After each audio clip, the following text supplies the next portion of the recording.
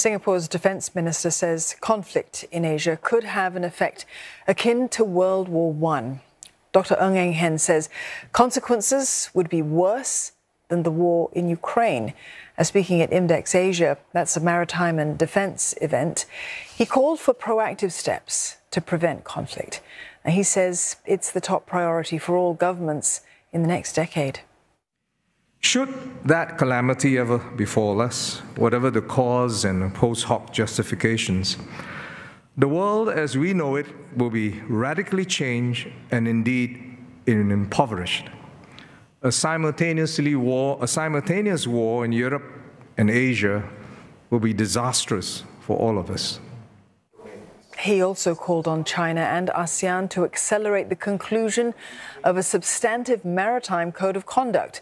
It aims to preserve freedom of navigation while respecting the sovereign claims of individual states. For the maritime domain, 30% of the world's seaborne trade passes through the South China Sea each year. 1/4 of global oil trade and 1/3 of global container trade passes through the Straits of Malacca and Singapore. We sit astride a key sea line of communication, and if conflict were to destabilize our region, it would have far-reaching implications worldwide. Dr. Eng urges countries to step up collaboration among coast guards and maritime agencies to prevent miscalculations and missteps at sea. Along with other defence leaders, they visited defence technology and shipbuilding exhibition booths after the opening ceremony.